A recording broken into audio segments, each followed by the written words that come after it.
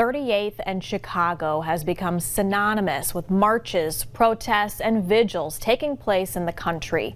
It was at that intersection in South Minneapolis where George Floyd died while in police custody 2 weeks ago today.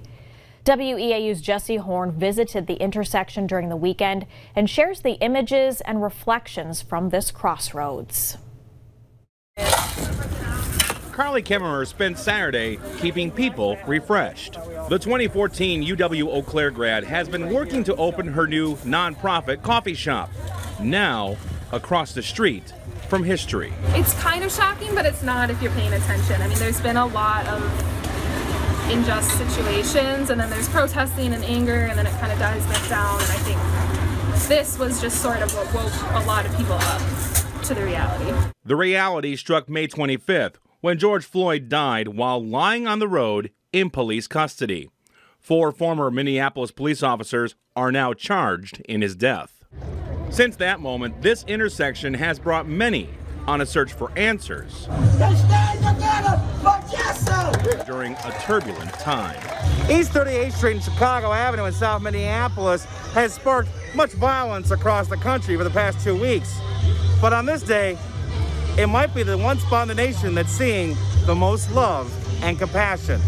The compassion was brought here by people like Pastor Edwin Williams of Sanctuary Covenant Church. This will be the watershed moment.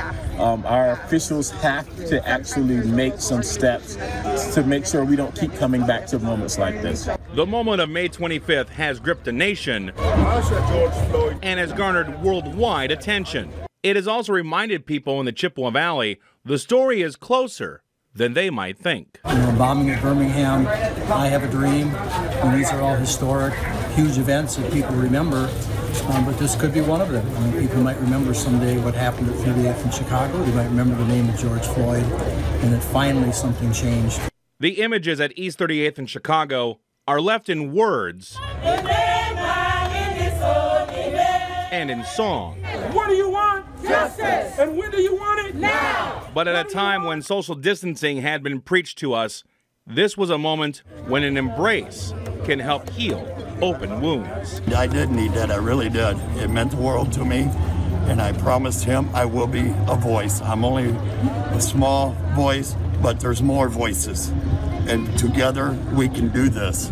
Now, East 38th in Chicago has become a moment in time for voices to be heard. The goal now is to listen and decide which path a nation will take. In South Minneapolis, Jesse Horn, WEAU 13 News.